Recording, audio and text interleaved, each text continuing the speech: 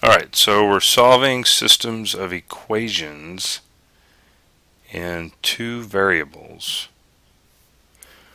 Alright, so let's see what we got here. We got Paul must purchase two types of fishing hooks. He has only $14.71. Hook A costs 17 cents and hook B costs 50 cents. He must have a total of 38 hooks, so he must be setting out a trot line or something. How many of each type can he have? Alright, maybe this should say how much of each type can he purchase. But anyway, so let's set up the equations. And this is just like the previous problem, except it's a different scenario going on here. Alright, and let's see. So hook A. So we're just going to call our variable here A. And hook A costs 17 cents. Now remember, I'm going to go ahead and move the decimal place over 2 places to the right. And hook B costs 50 cents. With a total of $14.71.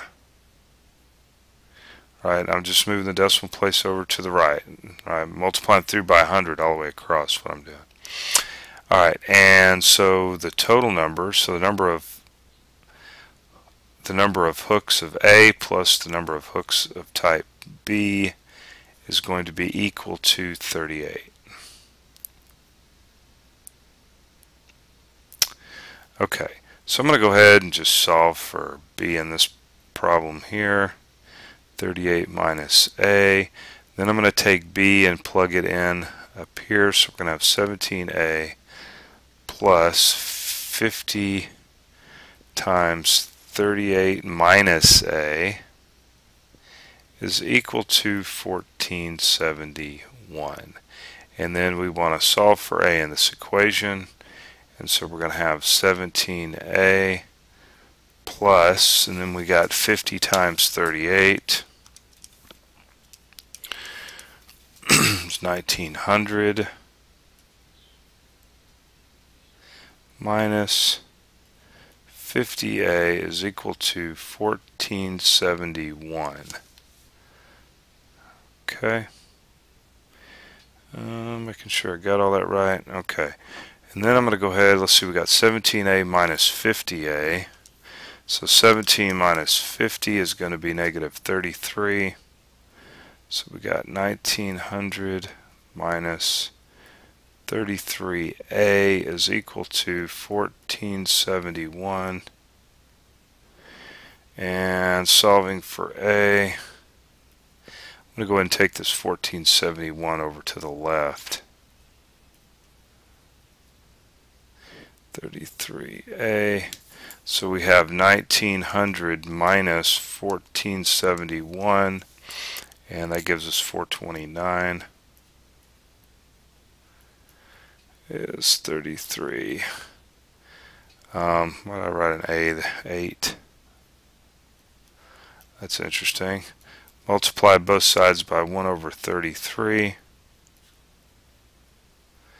Right, we got to get a 1 there in front of that A. And so we got 429 divided by 33, and that leaves us with 13. So we're going to be able to buy 13 hooks of type A. So we're going to go over here and find what B is. 38 minus 13. And what is that going to give us? That'll give us 25. Right, so B is 25. So B is 25 and A is 13. So I'm going to come back up here. B is 25 and A is 13 hooks. So that's what we can purchase with the money that we have, subject to our constraints, which is we can have 38 hooks. Okay. And of course this comes from my web page, 13 of type A and 25 of type B. Alright, so that looks like that worked out. So on all these type of problems here, we're setting up two equations and two unknowns. This is pretty much how you're going to do it.